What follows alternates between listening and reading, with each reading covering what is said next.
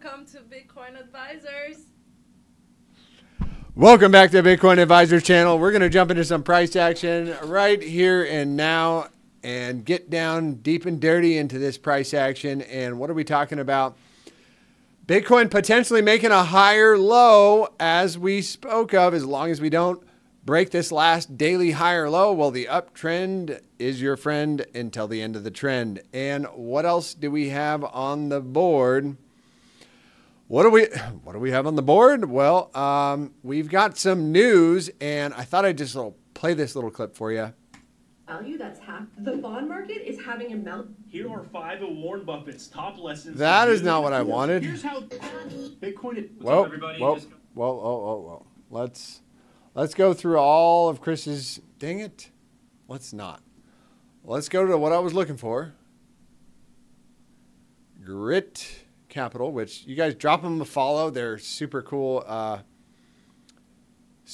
finance channel, blowing up. And they had a nice little pitch about the bond market. Look at Warren Buffett shrugging his shoulders. Bond market. Here we go.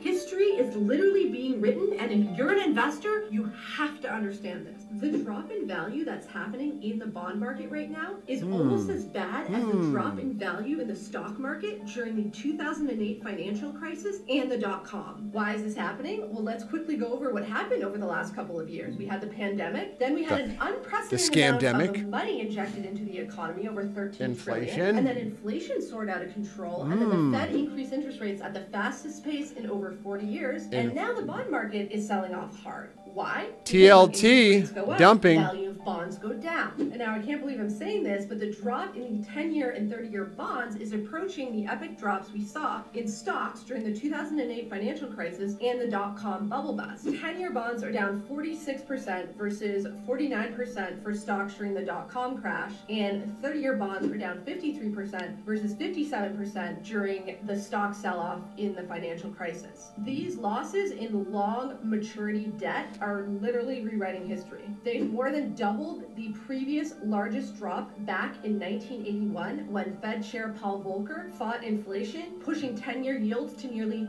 16%. And here's another number just to drive the point home. These losses are overshadowing the average 39% drop in stock markets over the last 7 U.S. equity bear markets going back to the 1970s. Bonds are facing their own crisis right now. What's my take? Well, my take is that half or more of near retirees and retirees have their money invested in bonds. And if they can hold to maturity, great, there's no problem. They're not going to have a loss. But if they are forced to sell the bonds before they mature to pay for retirement because maybe they're retiring earlier, or maybe because the cost of retirement has gone up significantly because of inflation, there could be some potential big losses for these investors. But if the Fed stops raising rates and eventually cuts rates again in the next 12 months, some of these potential losses will be reduced or potentially wiped out. So only time will tell, but right now it's a bloodbath. The bond market is...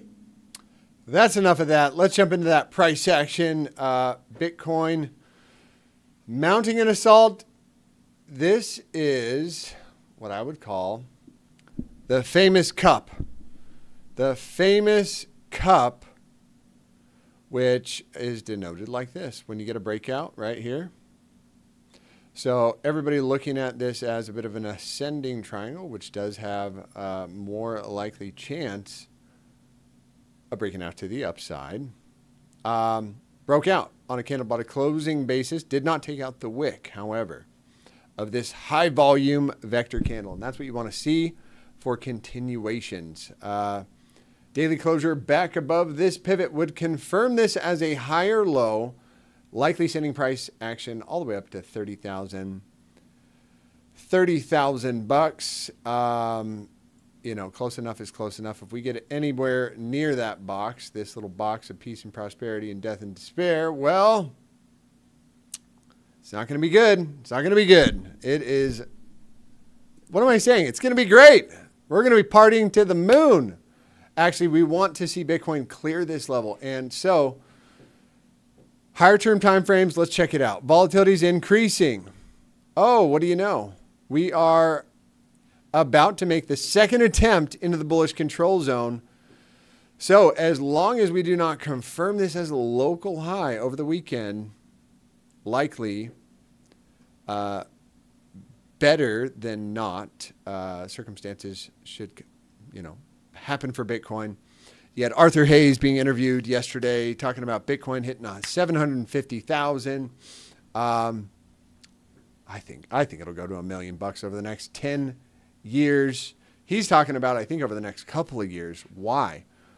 Well, did you hear how she said this is like bigger than the .com bubble burst? What happens when the market crashes? What happens? What happens? What does the Fed do? You know the answer. Where do they get all the money? They print it out of thin air.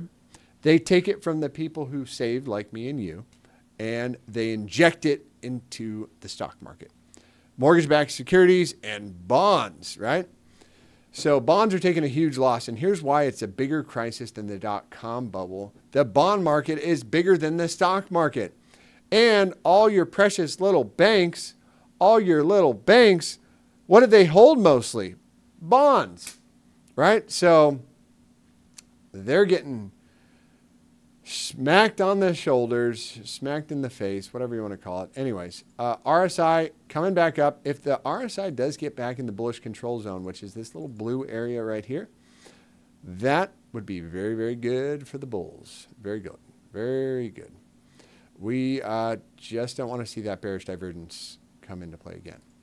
So market has been very volatile on the shorter term time frames, especially this morning. I don't know exactly what happened, but thankfully, I didn't get wiped out. Some people definitely got wiped out.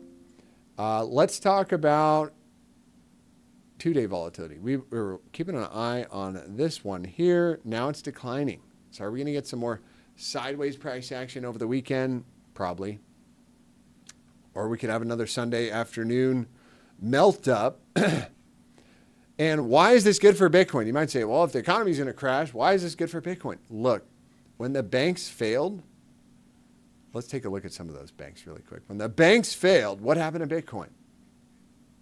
Rallied to the moon, up 100% this year almost. Where are my banks? Bank stock, XLF, let's take a look. Wouldn't want to be holding that one. Not financial advice. Not a financial advisor, definitely not. How's NVIDIA doing? Ooh, new all-time highs. A little bit of a flying W or whatever you want to call that. That's looking good. Microsoft popping back up. I don't think this one is going to continue. This looks like a very nice area to sell. But we're bouncing off the green 55 with what kind of volatility? If volatility is low, and expanding actually above 25%. It was low. It was low right here, and now it's expanding. As momentum is crossing back to the upside, so scratch that, right? We could just blast right off. But 3 touches makes a trend. So let's see what I was looking for. Oh, the forever down charts. Look at this. This was First Republic Bank.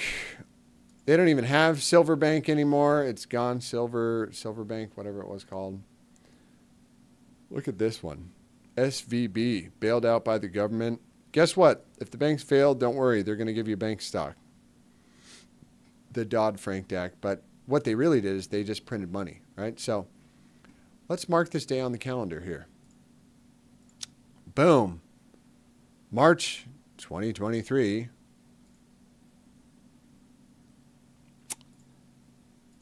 March 8th. Let's see if those are the same days. March 8th. Okay. Ooh, Signature Bank. Ooh. I guess those bank stocks might not be as good as holding Bitcoin. But let's just reference what happened to Bitcoin. So that was the 28th. So they were a little bit later than the others. What is the other banks doing? Bank of America? What is that? Went from 26 bucks down to 13. Not bad. Bank of America. To be fair, looks like it could bounce here. How's Coinbase doing? Coinbase is probably going to do whatever Bitcoin does, making higher lows and higher highs on the 2-day time frame. Confirming a higher low right here would definitely give you a shot back up to this area, maybe. Costco. You know, food prices are going up. Roku. Oh, that looks bad. Anyways, I'm getting into the 28th. That's what we said. March 8th and the 28th. Let's just look at what Bitcoin did. Let's take a look here. Deep dive into the Bitcoin chart on the 28th of March. What was Bitcoin's price? Maybe it tanked for what? Maybe it tanked a little bit first, right? But March 28th or March 8th. March 8th, what happened? Bitcoin bottomed, and the preceding 2-day chart after led to a nice little rally to the moon, right? People are getting it. People are figuring it out. You want to own your own money. You don't leave it at the bank, that's for sure. What happened on the 28th? Let's see, 28th, March 28th. So a little more pump, right? Bitcoin does a 57% rally there, and from the 28th on. So as Jeff Gunlock was saying, I'll play you the video another day here. Jeff Gunlock was saying, look, the dollar's going to become worthless. We can't pay the interest on our debt. Debt to GDP is going to go over 200%. They're going to print so much money, it's going to make COVID look like Disneyland. So that's why you want to own some Bitcoin. That is why, as we've been saying, probably one of the best buying opportunities of the year. Now, here's what I can say, though. Until proven otherwise, Bitcoin's still going to be correlated to the NASDAQ, which the NASDAQ did not totally fulfill the gap fill on the daily time frame, but close enough is close enough.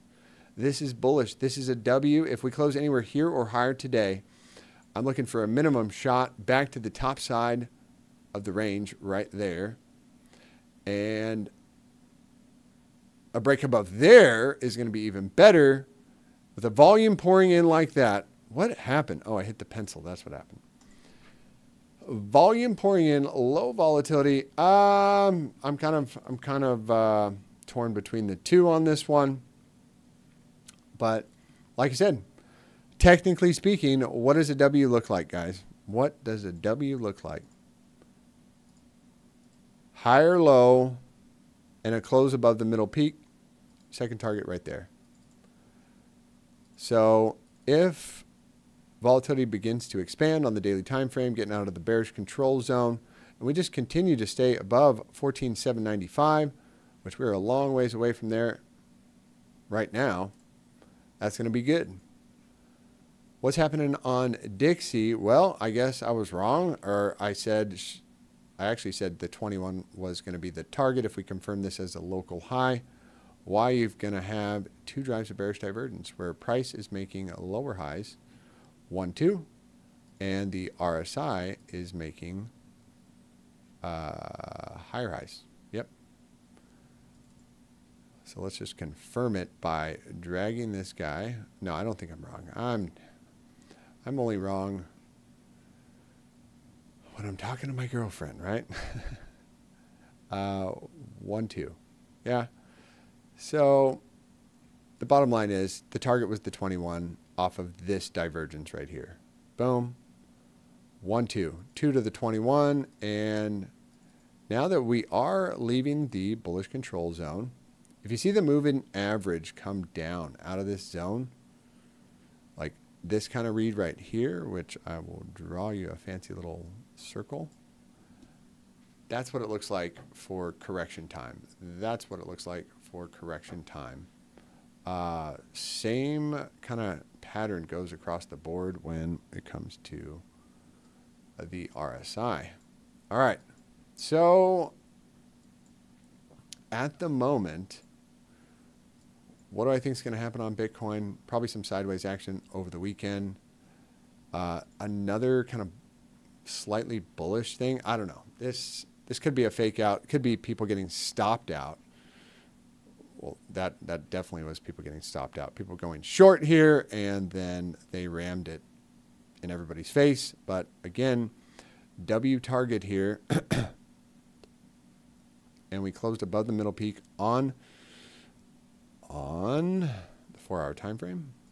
So boom, boom, higher low, closed above the middle peak, and the conservative traders are going to wait for this.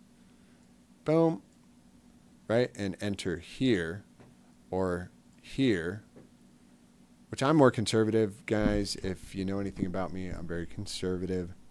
I'd be waiting for a little bit more of a higher low, not trusting the weekend price action, not knowing what's ahead of us coming with economic data going out next week. What else do I see on the hourly time frame? And this on Ethereum was the big... and this kind of pattern, the snake eyes, right? High volume reversal candles like this. Boom, red, green, and off to the races. So technically speaking, we broke the 55 consolidation, looking for some more rises going into next week. Maybe a slight pullback as you're going to have some stochastic divergence coming from this high to this high. No, you won't. From this high to this high. So how would we confirm this as a local high on the hourly? Closing back below this wick, 27,795. And then I would be targeting this little blue candle right here. Again, if you want to get this indicator right here, it is called the PVSRA_VS. Very, very helpful in identifying volume candles, where to put your stop losses, et cetera, et cetera. Cardano.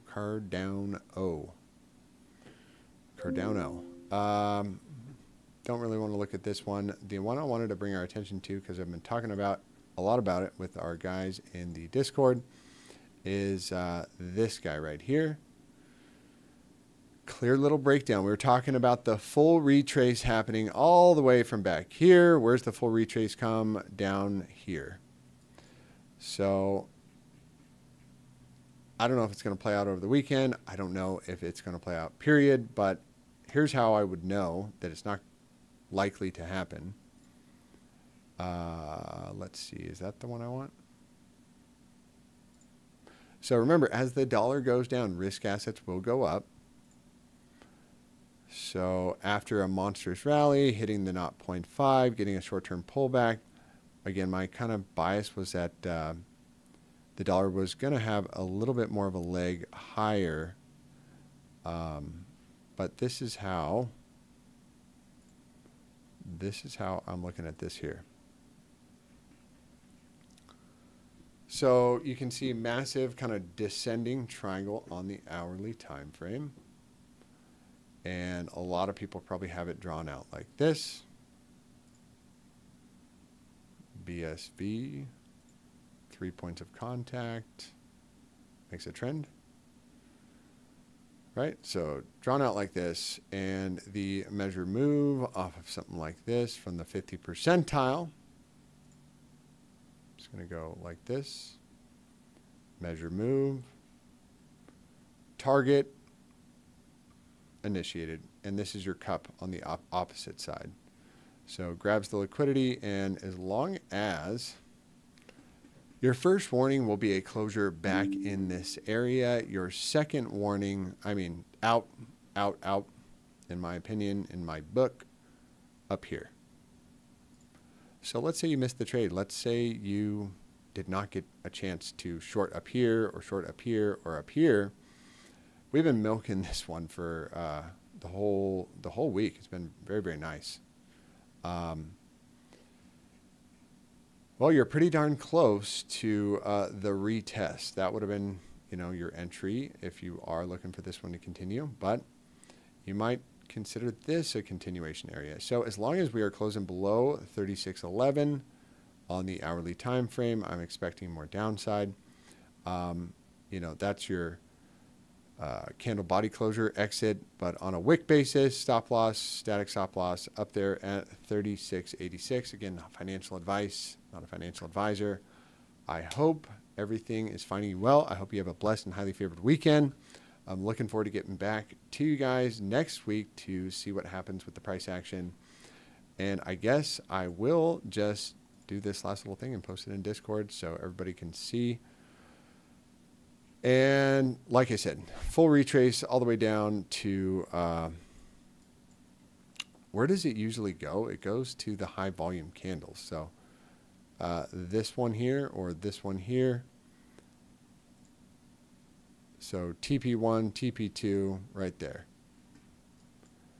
And I think I'm going to leave you with that. Have yourself a blessed and highly favored rest of your weekend. We will see you next week. Take care.